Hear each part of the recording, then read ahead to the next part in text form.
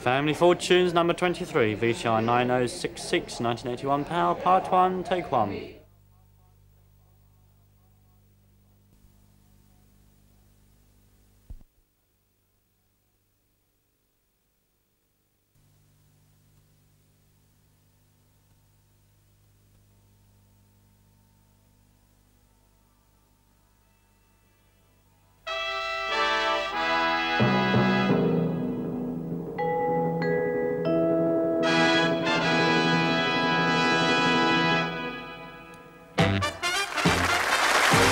Family Fortunes, with the Redock family from Hale Wood, Mike, Jackie, Norman, Anne and Catherine. And from South Wales, the Evans family, Don, Linda, Philip, Kath and Liz, all here to play Family Fortunes.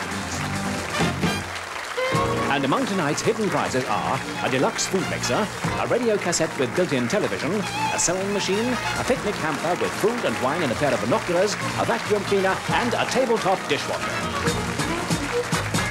And here is your host, Bob Monkhouse.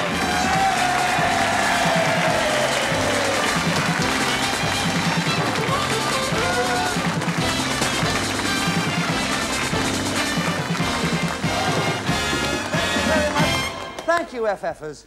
You are a super audience to give us that welcome. You have come to the only place where you can see two families. It's the only place where you can see two families battling it out, going into battle to see who can get the most. I say the only place. Of course, you could see my in-laws coming over to our house for Christmas dinner. And you get the same effect. Last Christmas, you wouldn't believe it. As soon as they saw the turkey, it took them 3 minutes to pull it apart and eat it. 3 minutes. My wife was thrilled at saving her the trouble of cooking it.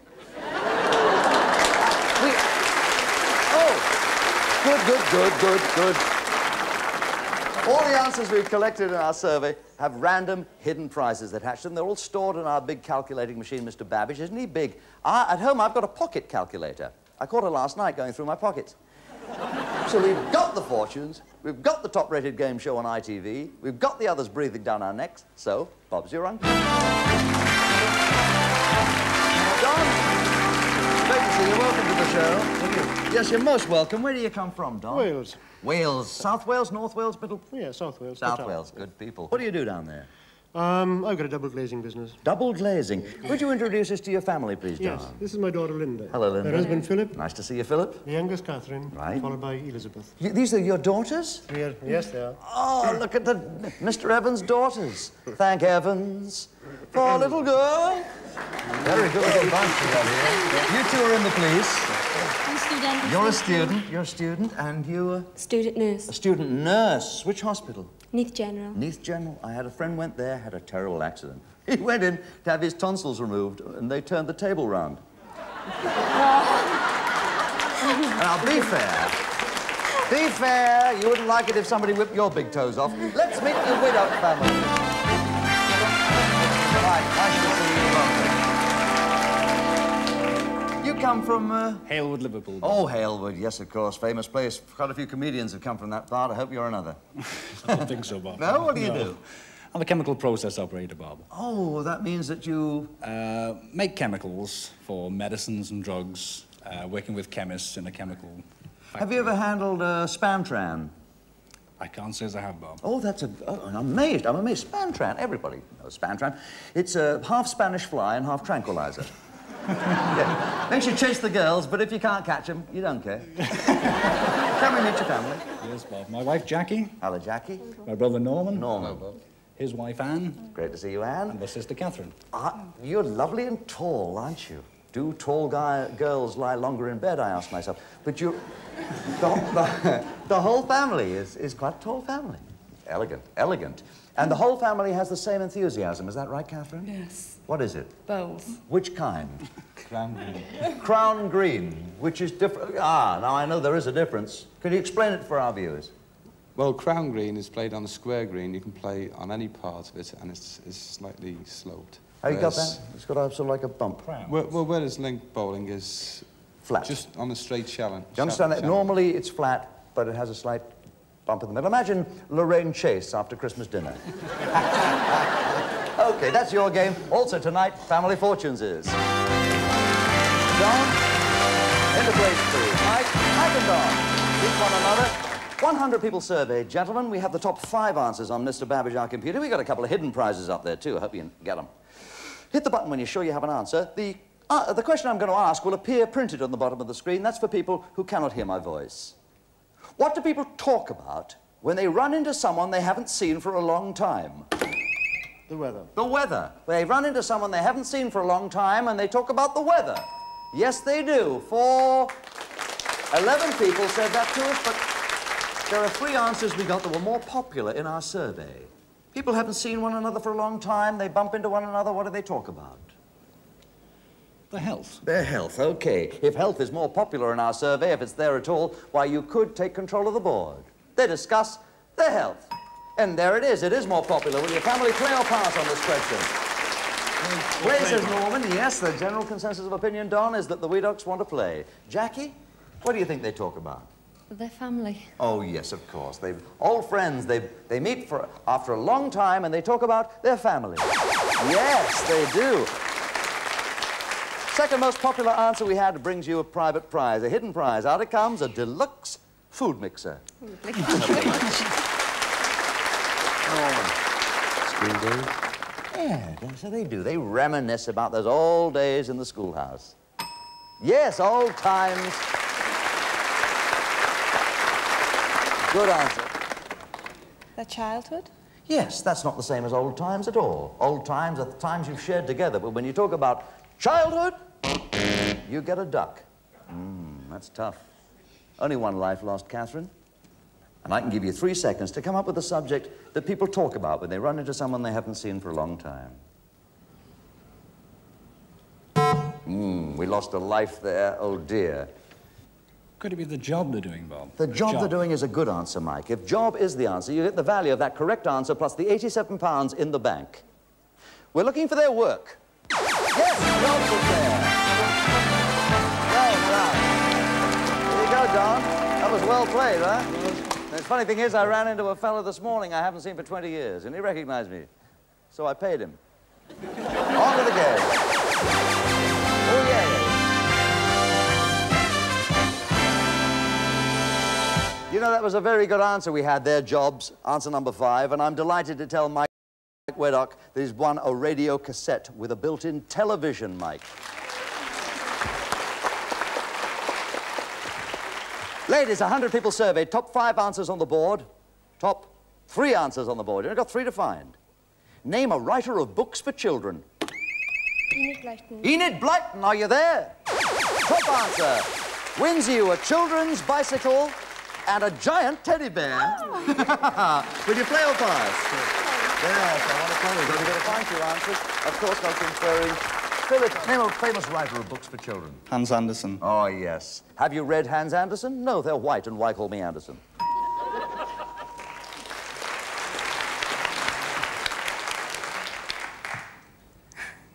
A famous writer of books for children. Beatrix Potter. Beatrix Potter is a lovely idea. Let's see if she's there. Miss Potter?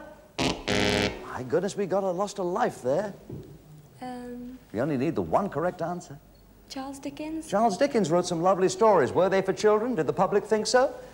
Charles? They didn't. Lost 2 lives. Now the Weedock family is planning to steal the money. £89 in the bank. Walt Disney, did he write? Walt Disney. Walt Disney is your guess, and Walt Disney certainly is the result, he's a name that is given to the authorship of many famous films. Disney! Not there. Mike? Is it Mabel Lucy Atwell? Mabel Lucy Atwell. If Mabel Lucy Atwell is the missing answer, you get the £89 in the bank. If Mabel Lucy Atwell is not the 3rd answer, then the money goes to the Evans family. Mabel Lucy Atwell. Not there. It's your money, Don. Any other ideas? Here's the 3rd most popular answer we had from the British public. A. Milne, who wrote that lovely story when he was living between the glue factory and the gasworks called The House at Pooh Corner. Let's play on with round 3 of Family Fortune. Okay, Philip. Here's Norman. There's Philip. 100 people surveyed, top 6 answers on the board. The capital letter V. Imagine it. It looks the same when reflected in a mirror. I won't turn my hand round, but you know what I mean. Name another capital letter of the alphabet of which this is true. O. O looks exactly the same in reverse. Let's see if it's there. O. It's second most popular answer, and it carries a prize. You've got a picnic hamper with food and wine and a pair of binoculars to watch the birds. There is a more popular answer, Norman. A. If A is the top answer, which is the same in the mirror, you're absolutely right, then you have control of the board. A? Yes, it's number one answer. Will you play your part? They want to play on this one. Yeah, I thought you might. This is one of those lovely ones, but you've got to find out what the public thought. They put the alphabet in a certain order of priority. W. A W is the same. Yes, certainly. How about a W? Yes, there it is. 12 people out of 100 said W. Catherine? I can give you 3 seconds, Catherine. S. S. Still, the audience doesn't agree with you, and I don't think I do. But did the public say S? They did not. Mike? B. B.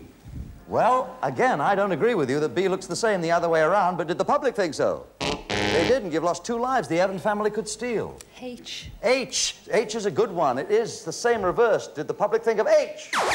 They did. And it wins you a tabletop dishwasher. Norman. T. T. Is T answer number 3 or number 6? Yes, it is number 6. Only one answer to find. M. M. It is there. Oh, yes. Well played. You have 89 pounds, you have 185, and as part 1 sinks slowly in the ratings, only to be rescued by the dramatic events in part 2. Strange things will be revealed. Will the Evans family physically attack and murder the Wheelock family in part 2? What is the identity of the mystery woman in the audience who's laughing at my jokes? Will the producer's sex change operation work? And if so, what will he decide to be? All these questions and many others will be revealed in the second half of this intense drama entitled Family.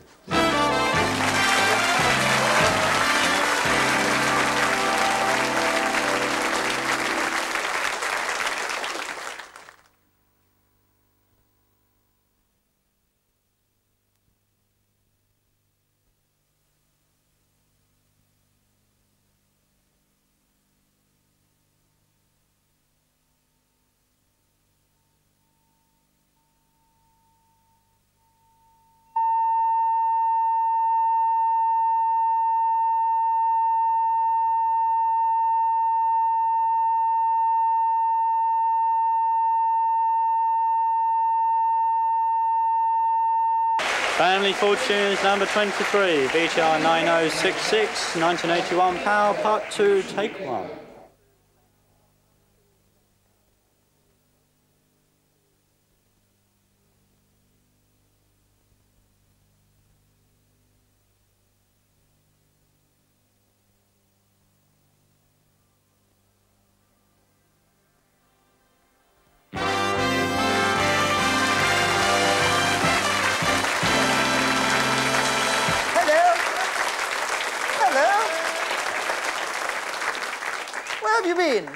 We've been playing family... No, we stopped. While you were away, we stopped. We waited for you.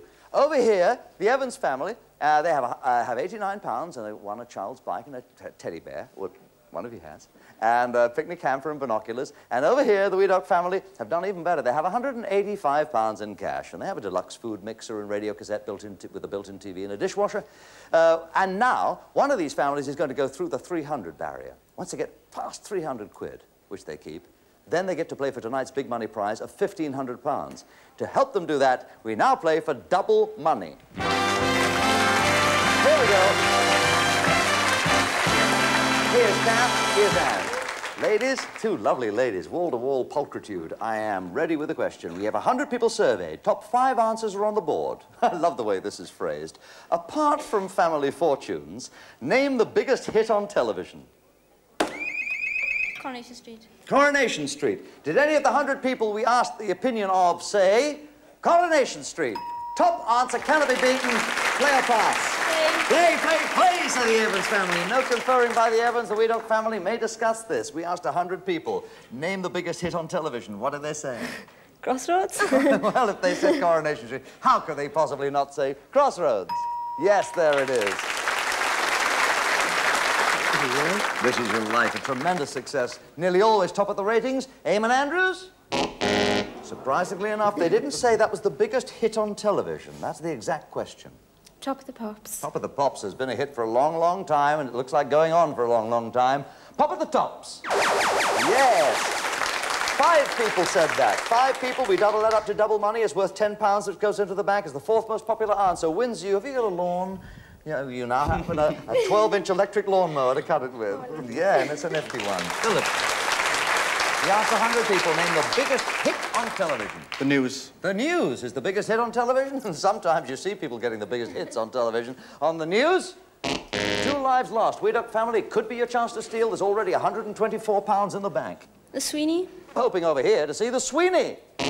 We didn't see it. Weeduck Family. Mike, do you have an answer? The sale of the century, we The say. sale of the century. What an extraordinary answer.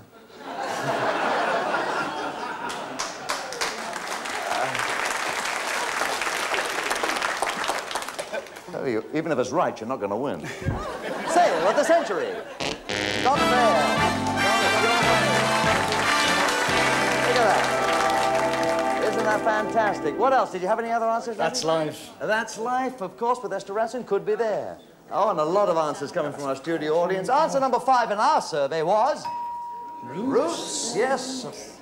It was a big hit. That was the question. A big hit, and it was a sensation, Roots, when it happened. A big hit. The second most popular answer we got was... Of course. Well, we're happy. If we want to hit, we better play on. Next round, please. Double money.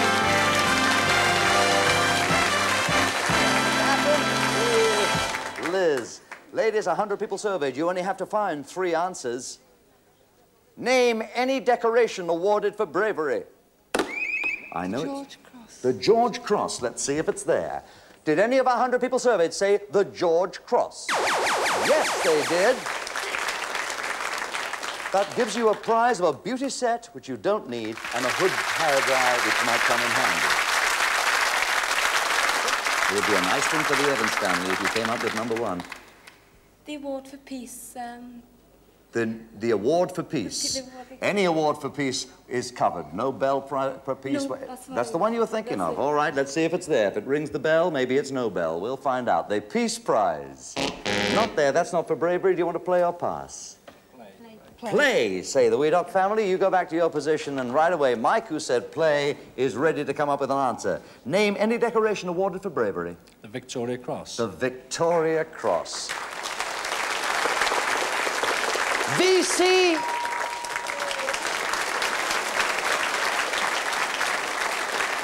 £144 that's worth, which means half that number of people gave us that answer. The DFC. The DFC, the Distinguished Flying Cross. Not there. We've only lost 1 life. We still have a chance here, Norman. A decoration. A medal. So George Medal. A George Medal. That's distinct from the George Cross. A George Medal. 2 lives lost. Evans family, could be your chance. There's £182 up there in the bank. Nobody owns it yet. Anne, isn't this a tough position to be in? Game point, everything depending on it. So I'll keep quiet while you give it 3 seconds of deep thought, a decoration awarded for bravery.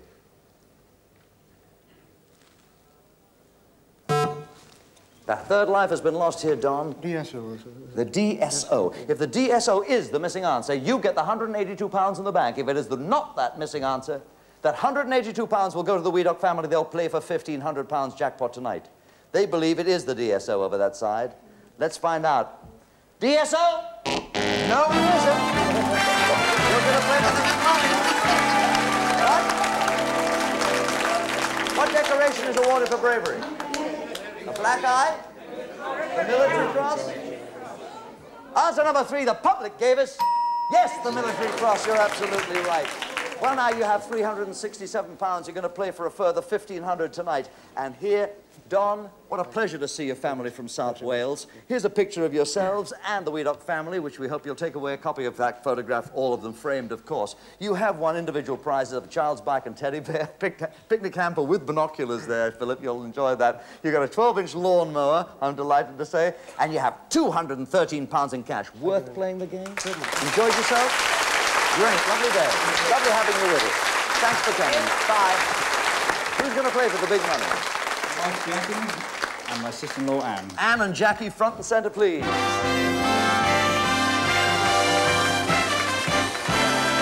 questions first? Jackie, you stand next to me, and would you go off and wear the headset and put on the blindfold? Well, it's a little warm in the studio tonight, but it's not going to get any cooler for the next few seconds because we have 100 people surveyed, 5 questions have been put to those 100 people. Their answers are in Mr. Babbage, our computer. Now it's up to Jackie here to come up with the same 5 answers that figure in top position on our survey if she can. Lots of lovely, obvious answers, give me. You've got 15 seconds to do it in, and the 15 seconds won't begin to tick away till I've finished reading the first question.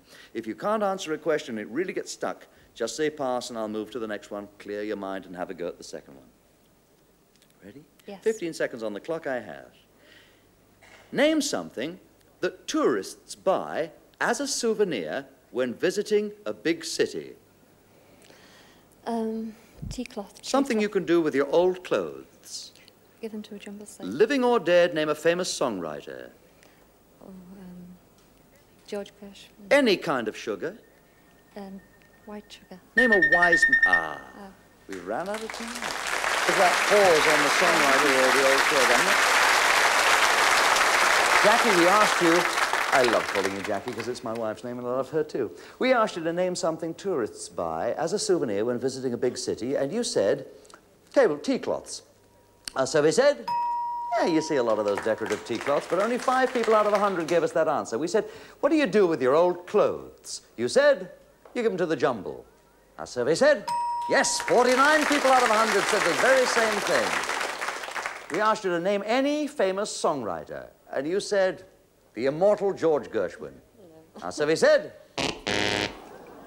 that hurts me, one of the greatest songwriters ever lived. Name any kind of sugar, we said. You said, white sugar. Our survey said, I'm baffled by both those zeros. We asked you to name any wise man. Well, we didn't get to that. We have to have a pass there and put a 0. We have 54. We're over a quarter of the way to that 200. You never know, we might do it yet. Jackie, back to your family. Clear the board, please. Sister-in-law Anne has to make up the difference, and it's quite a big difference of 146 points to get to 200 in order to win the £1,500 big money prize. So here comes Anne. Let's remind the viewers of the answers that Jackie gave us, which were worth 54, Anne. So you've got to try and come up with answers worth 146. It is possible, I promise you. You can do it. You have 20 seconds in which to do it, because if you duplicate any of the answers we got from Jackie, you'll hear this sound. And I say try again, and you have to give me a second guess. But clear your mind of everything but what I'm saying. Concentrate on the subject and just think of the most obvious thing you can think of. Just the obvious thing, and you'll win. 20 seconds on the clock, please. And name something that tourists buy as a souvenir when visiting a big city. Badges. Something you can do with your old clothes. Give them to rummage sale. Living or dead, name any famous songwriter. Tchaikovsky. Any kind of sugar. Demerara. A wise man. Any wise man? You don't know any. Neither do I. Let's see how well we did, Anne. Those are the answers we got from Jackie. You can see they add up to 54 points. Let's see if you did better. And they were quite tricky ones. We asked you to name something that people buy, tourists, as a souvenir when they visit a big city. You gave us a good answer. You said badges. Our survey said the top answer there, postcards, was worth 51. Oh, I know now. We said name something you do with your old clothes. You said you give them to the rummage, different from the jumble, because they're 2 different words, and both words could have occurred in our survey. Our survey said the word rummage did not occur. Jumble did, rummage did not. But had rummage occurred in our survey, it would have been there and it would have been worth points. We asked you to name a famous songwriter. You said Tchaikovsky, and certainly many of his melodies have been used in popular songs. Our survey said, no, that's not a name they gave. The top answer there was Paul McCartney, with a score of 35. We asked you to name any kind of sugar. You said Demerara. Have heart, it's got to be a good answer. Our survey said, oh yes, how about that? Our final question was to name a wise man, and you couldn't think of a wise man. You didn't even think of me. Well, the public gave us the answer, Solomon, and it was worth 37 points. You have 97 there, so we'll double that 97. Bear in mind that your family, the Wheelock family, have done well tonight. You have individual prizes of a deluxe food mixer, the radio cassette with the built-in TV, and that's a cracker. You've got a tabletop dishwasher. I think you'll be pleased with that. And the beauty set dryer, don't forget that. So we'll double the 97 pounds you've won in the big money game. And smile. We're going to add it to the 367 that you won in the family game. Why, we have a Wheelock family fortune of £561. Congratulations. Oh, I like that. Well done, Mike. Well played. Well played to you too, Catherine. Thank you, darling. Jackie, you did well. Well played, Norman. You've been a smashing family. It's been fun being with you. Next week, our big money prize is £2,000. Join us on Family Fortunes, please.